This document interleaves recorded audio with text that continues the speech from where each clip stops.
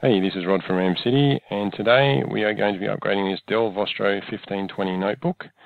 It's currently got 2 GB of RAM installed, and we're going to boost that up to 4 GB of RAM, which should give it a big increase in performance.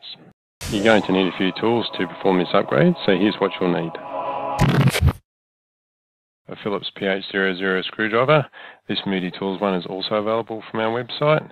It's small enough to remove the screws from the base of the case on most notebooks. An anti-static wrist strap, which protects your computer and any components that you're installing from electrostatic discharge. Your RAM upgrade modules from RAM City.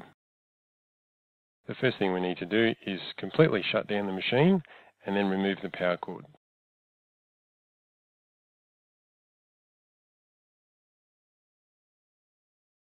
Next, close the lid, turn the machine over, and we're ready to start removing the battery. To remove the battery, just push across the battery release lock and then slide the battery out. To remove the access panel, you just need to get your Phillips screwdriver and remove the screws here and here. Then, once you've got the screws loosened, just with the end of your screwdriver, just gently lever up the memory access panel. Be careful you don't break it. And the panel will come off, and this is where the existing memory module is. I'm going to spin the laptop around now so we can get a better look at the memory slots. And now that we're up a little closer, you can see there's a notch on the memory slot there, or a guide, which actually lines up with the notch on the memory module. So as long as you line those two up, you really can't go wrong when you install the module. Now what I've done here is I've already installed the module, the second module, so that you can see what needs to be done to remove it.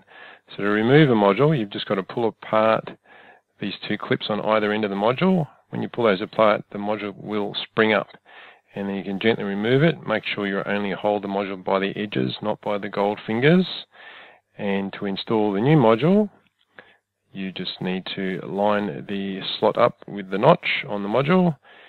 Gently push it in, make sure that it is firmly seated, and then you can push the module down and it will push the side clips out of the way and they will spring into place and hold the module down.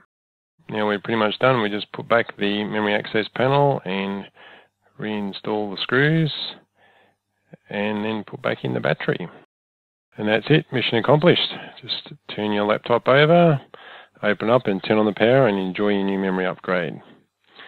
If you enjoyed this video, please put a comment below. We've got lots more videos on our YouTube channel, so please subscribe to our channel, and we'll have some more upgrade videos for you here soon. Thanks for watching.